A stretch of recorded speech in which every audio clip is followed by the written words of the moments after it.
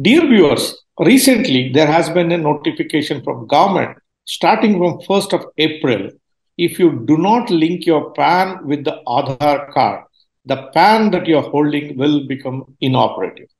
For the last couple of years, government has been talking about this, extending the deadlines and constantly extending the deadlines. It gave an impression that the government is not serious and it will constantly keep changing the deadline. But subsequently, government said that now to link Aadhaar and PAN, you have to pay a penalty of 1,000 rupees. Now government has moved on from there and now it is telling from 1st April, if you have not linked your Aadhaar and PAN, your PAN card is going to become inoperative. In this episode, the expert of the week, Chartered Accountant Sriram, is going to talk to you about all consequences that might follow in the event that you have not linked your Aadhaar and PAN. This is NRI Money Clinic for you, and I am Dr. Chandrakant, but your financial guide for a happy living.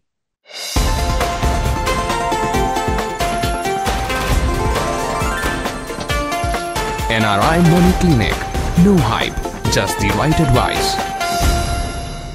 Dear viewers, Chartered Accountant Sriram Rao is a popular faculty member on our channel. He has appeared multiple number of times. He has given you knowledge pertaining to taxation, compliance requirement, what you need to do and what you shouldn't be doing about various tax-related issues on this channel. He is a practicing chartered accountant. He is a partner at Nitin J. Shetty & Co., practices direct taxation, international taxation, has to his credit solving the tax-related issues of a lot of high net worth individuals across globe. Welcome to the show, CA Sriram Rao. Thank you. Mr. Sriram Rao, we have a burning issue on our hand. We are inundated with lots of queries regarding PAN and Aadhaar linking. You have done detailed videos in the past. I will be giving those links to the benefit of my audience here, how to link PAN and Aadhaar. Also, you have done one detailed video on how to record your NRI status on the IT portal. Today, my question to you is, what's new in this system and why government is telling that Aadhaar and PAN has to be linked from 1st April? Is it really mandatory or is there more to it? What do you have to say about this? See, Government of India has been telling from, say, 1st April 2017 that PAN and Aadhaar has to be linked. But they kept extending the deadline for linking of this PAN and Aadhaar due to various reasons. Okay, and lately in 2022, they came out with the notification wherein they said that one has to mandatorily link PAN and Aadhaar if they have a Aadhaar, and if they don't have Aadhaar, they must possess an Aadhaar if they are eligible to obtain an Aadhaar and link that with the PAN. This is what the mandate of that, and they had given one deadline, say by 31st of March 2023, one must link their Aadhaar and PAN. And if someone links the Aadhaar and PAN prior to 30th of June 2022, then there would not have been any additional fee levied on such linking. So after that, there was additional fee, and presently there is an additional fee for linking of this Aadhaar, rupees 1,000.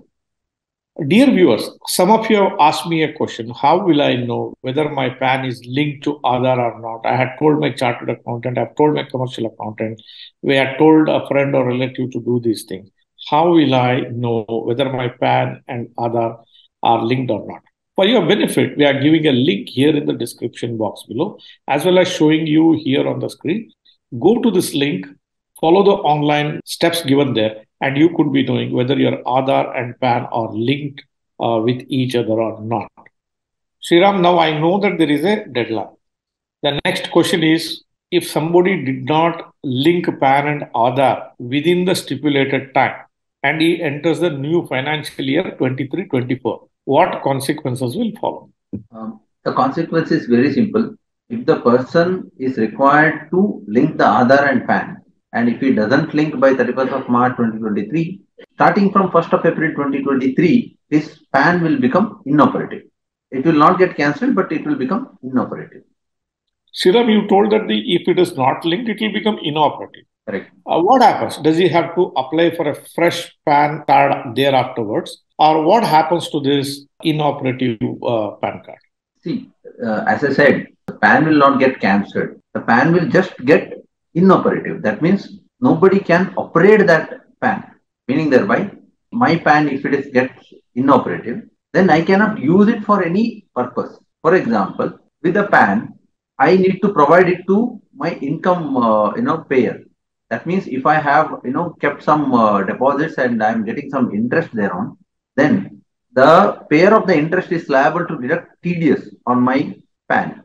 So I need to provide that PAN to him. But if my PAN is inoperative, then automatically that PAN cannot be used by that person, and he will say your PAN is inoperative, so I cannot give you the credit of the tax deducted source. Similarly, say I need to file my IT returns. If I go to my IT portal login, I will not be able to log into my portal at all. I will not be able to make any, file. I cannot file my returns at all online. I cannot do any other online compliances also. So automatically the PAN cannot be used at all, even though it is as good as you don't have a PAN. But that doesn't mean that PAN is getting cancelled, so you need to apply for a fresh PAN. Nothing. The PAN will be there for you. You need to make it operative by linking your PAN to Aadhaar. This is a deadly move by the government. Now, if the reports are to be believed, there are crores and crores of PAN cards which have not been attached to Aadhaar. It gives a doubt in my mind. See, India has most of its population covered on Aadhaar. That means there is ample education information which is available with the general public that they need to have an Aadhaar. Likewise, they had a PAN and now they also know that the PAN has to be linked. It can only mean to say that there are a lot of duplicate PANs in the system which governments would like to weed it out. Now, this very action that PAN, if it is not linked to Aadhaar by end of this month, 31st of March 2023, it's as good as freezing your economic activity. You can't claim TDS, you can't file tax return, you can't get into any sale of purchase of property. Whatever that requires mentioning of your PAN card, you're completely debarred from getting into the activity like that. So it's an emergency situation and people have to take it with extreme seriousness. This is a top priority on hand. And if you are thinking that things can be normal and by paying some penalty, you can have things as a normal thing, probably you should not depend on such thoughts. And if it is a genuine reason on which you are still not linked, please take cues from this video and go and link your PAN and Aadhaar with the full seriousness. Mr. Sriram, when the laws are enacted, there could be aggrieved categories of people because of which government will sometimes give exception. Okay, for if you belong to such and such a category, you need not follow this. See, our audience is an NRI audience primarily. Of course, residents do watch our videos to a great extent. So are there any exception to this rule? Okay, if some people belong to this particular category, they need not do, or they have a time exemption, or there is some exemptions given to them. What's your research says about this? As far as linking of PAN and Aadhaar is concerned, so there is some exemptions given. Okay, it will continue. Okay, even after 1st of April 2023. But that exemption has got twin conditions. One of the condition is the person should not have obtained an Aadhaar or he should not have applied for an Aadhaar. So if a person is not having an Aadhaar, that is one of the conditions. And over and above that, if either of one of the other conditions, what I am saying, if he is coming under that category, then he need not link PAN and Aadhaar. Okay. Now I'll go one by one. If person is not having an Aadhaar or not applied for an Aadhaar, and such person is from the state of Assam, Jammu and Kashmir and Meghalaya. So those persons are exempt. Similarly, a person who is not having an Aadhaar and such person is a non-resident as per Income Tax Act, or such person is a OCI, that is not a citizen of India, okay, or an OCI for that matter, he also need not link PAN and Aadhaar. Okay. Further, a person who is not applied an Aadhaar and such person is of an age of 80 years or more, he also need not link PAN and Aadhaar. These are the category of persons. If they have not obtained an Aadhaar, then they need not link PAN and Aadhaar. If they have obtained an Aadhaar, they must link PAN and Aadhaar. This is what the exemption notification says. So the any categorization here which is given or exceptions which is given is subjected to that somebody is not having an Aadhaar. Correct. Whether you belong to these two states of Meghalaya or Jammu Kashmir, or you are an NRI because of which you don't have an Aadhaar or an OCI, then you have an exemption to not to link Aadhaar and PAN. But Correct. as long as you have an Aadhaar, then is it fair to say that you must comply and link Aadhaar with PAN? Is it a fair statement, or Yes, it is a fair statement. Yes. on my part to interpret it? Yes, it is fair statement. So even if he is an NRI and he has an Aadhaar card, and it is mandatory for them to link PAN with Aadhaar. Yes, as per the exemption notification, it is mandatory. Mr. Sriram, I got your point. Certain categories have got exemption.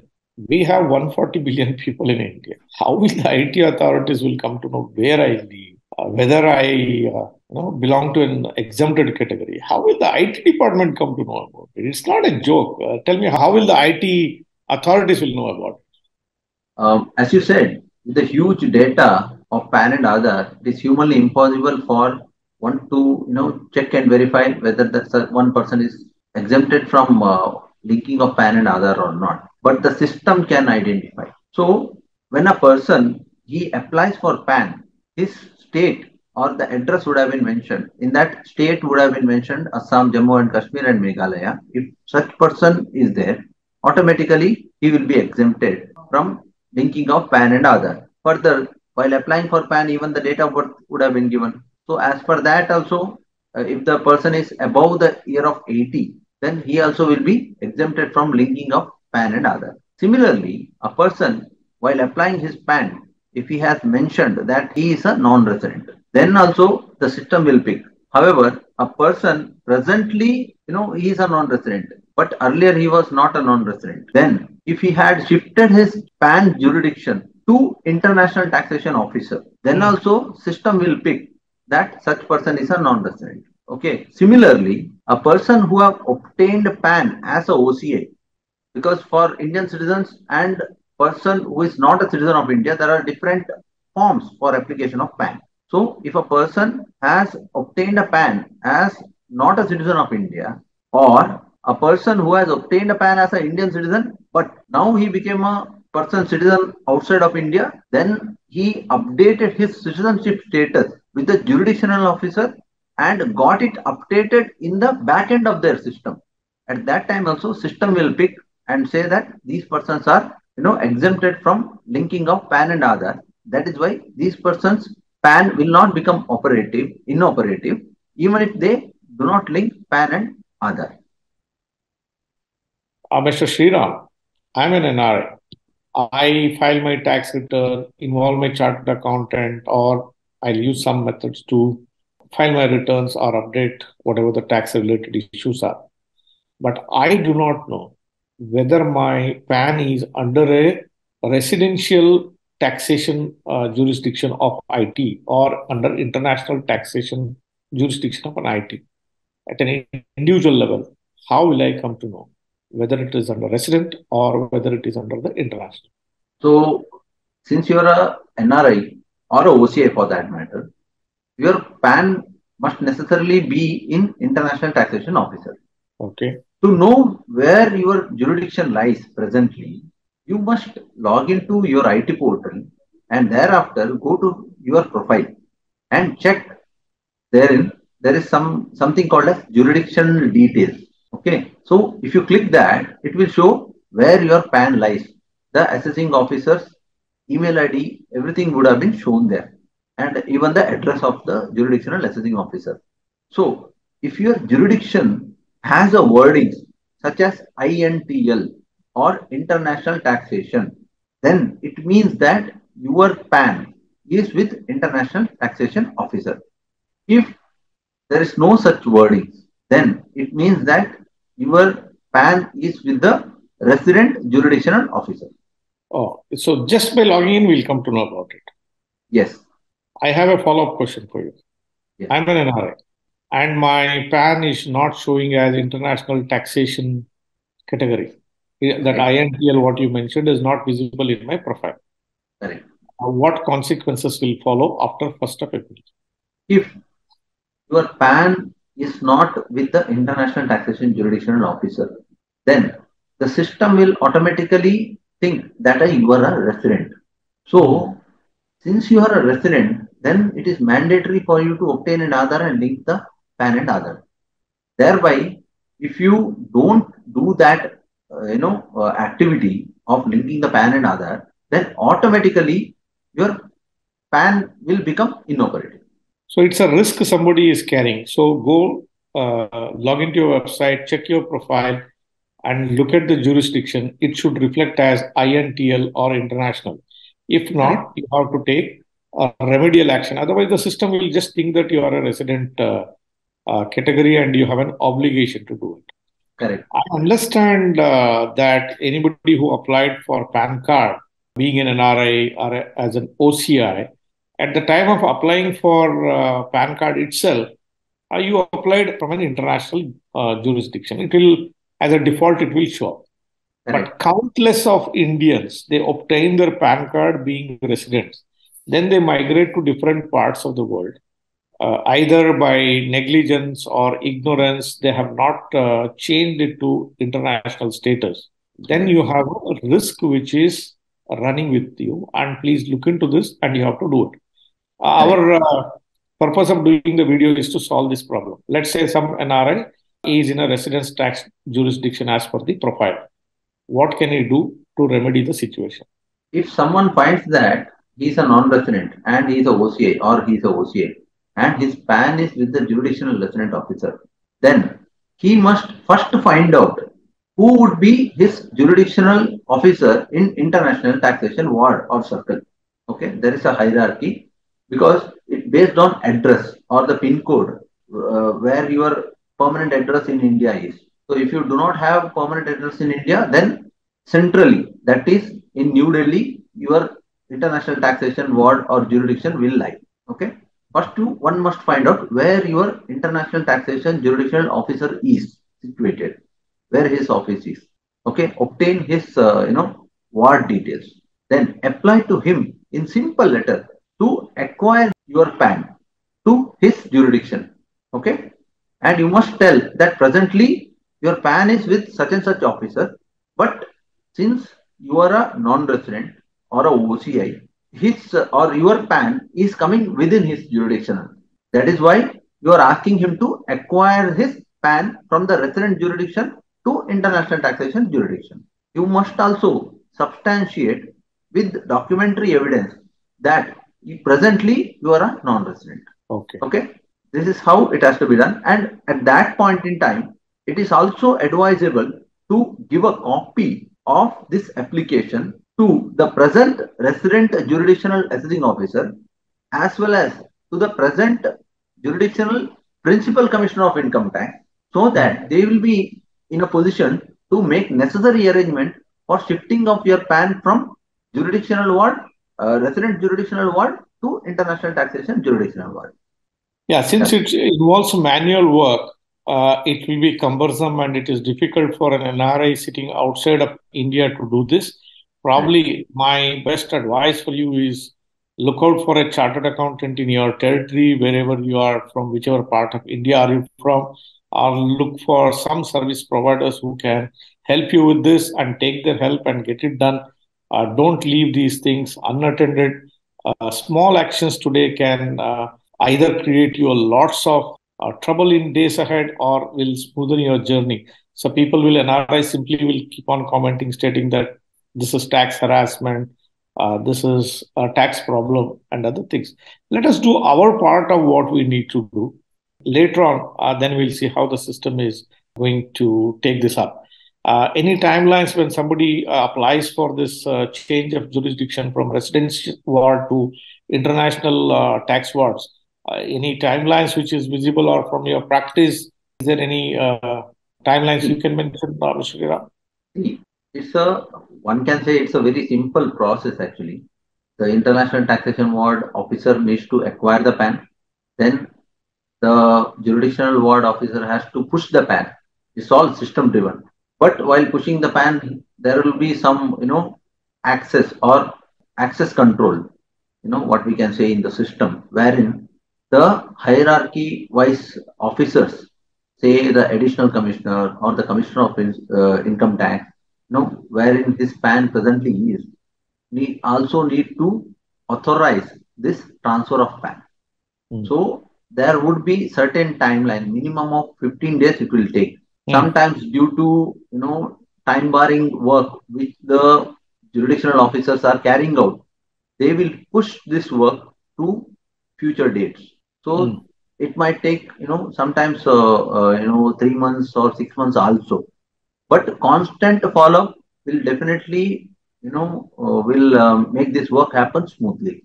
There should not be much of an issue. Right. So looks to be simple, but there is no turnaround time. There is no set limits. Probably this is one area. Probably the tax authorities have to look at how they can smoothen the journey from one jurisdiction to another jurisdiction.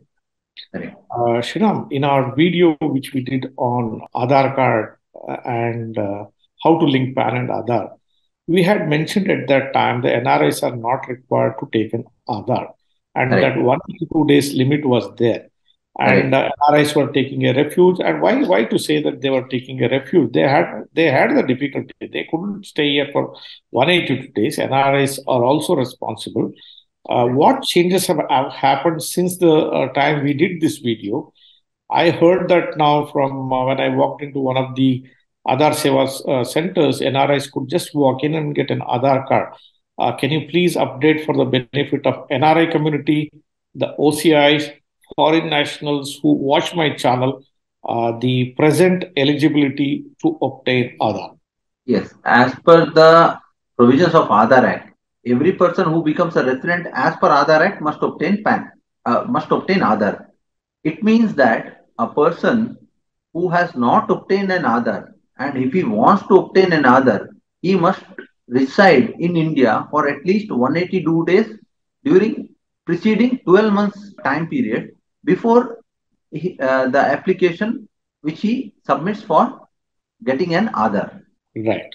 So naturally, a person who is a resident as per Aadhaar Act should obtain Aadhaar. However, a non-resident or an OCI need not obtain Aadhaar as per Aadhaar Act. But recently, that is, about 3 years back, on 20th September 2019, there was a gazetted notification which stated that a non-resident being a citizen of India. So, a non-resident being a citizen of India, upon his arrival to India, must obtain an Aadhaar, even though he is a non-resident. So there was a relaxation there. 182 days has been waived off in case of an NRI. He is a citizen of India, so he couldn't leave here. He couldn't get an Aadhaar. Now the next opportunity when he is there in India, he can straight away walk into an Aadhaar Seva Center and obtain his Aadhaar. This is the change from the time what we did that video last time. Correct. However, this rule does not apply to an OCI. An OCI can obtain Aadhaar only if he becomes a resident in India as per Aadhaar Act. It means he must start residing in India, and before applying for an Aadhaar, he must reside in India for at least 182 days during preceding 12 months period. So this is a must for an OCI. So Mr. Sriram, I'll just summarize whatever we discussed now. NRIs need to know now that you can obtain an Aadhaar whenever you come to India next time. Walk into an Aadhaar Seva Center, apply for an Aadhaar card. 182 days requirement has been waived off if you are an Indian citizen and an NRI. However, if you are an OCI, foreign national who falls into the eligible category, then still, as per the Aadhaar Act, you have to wait for 182 days to get the Aadhaar card. Please note, Aadhaar card is an ID based on biometrics. It is not your tax identification number, or it's a proof of your citizenship. It is essential that if you have an Aadhaar, whether you are a resident or whether you are an NRI, please link your Aadhaar and PAN card. If you don't have an Aadhaar, go to the IT website, record your PAN as reflecting your NRI status. Check your profile to see whether your tax jurisdiction reflects as INTL, meaning International Tax Jurisdiction. If it is not showing as INTL, take necessary measures. Contact your chartered accountant, service providers, commercial accountants, or whoever provides this service to make sure that your jurisdiction reflects as INTL in the IT website. If you do these actions, then you have nothing to worry about. If it is not, then expect trouble from 1st of April whenever you try to transact in India. Mr. Sriram, thank you very much for your time, and you have given the required information. We are doing this video quite late, but still there is quite a bit of time. They can do things from wherever they are. And I, on behalf of NRI community, would like to thank you for your time and courtesy. Thank you very much. You're welcome. Dear viewers, hope the video that I have done today helped you to understand what you need to be doing to link your Aadhaar and PAN card, who need not do it, and what is your obligation, what consequences might follow after 1st of April 2023. If it did give you the required information, please do like this video. If you are a person who is watching my channel for the first time, or if you are yet to subscribe for the channel, please hit the subscribe button and press the bell icon. Don't forget to share this video with your near and dear ones, friends and relatives, and on the WhatsApp groups, so that every NRI gets the message from this video and will take the necessary action. Thank you very much for watching this episode of NRI Money Clinic. I shall be back with you next Tuesday with yet another topic, with yet another expert. Till then, stay safe. Press the bell icon for more details and subscribe our channel.